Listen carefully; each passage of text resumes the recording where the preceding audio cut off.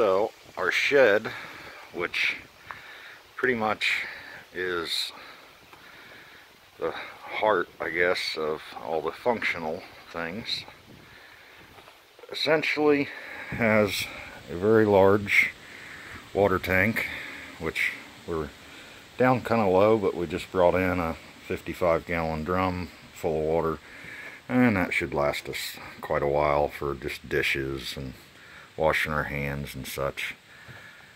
And this is just a little battery and charger from the solar for the water pump. There's no light in here. The lights do not work. Water pump's kind of down in there, but it is a big gas water heater that does work very well.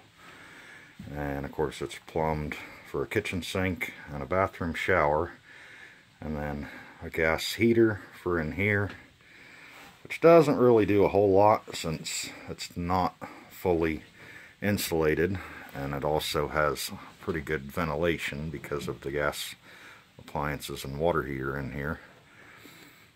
But a few leftover pieces and parts and chairs, and well, that's kind of the shed. Works out pretty well. Haul in a little bit of water and use a little transfer pump to pump it into there, and that's about it. Pretty simple.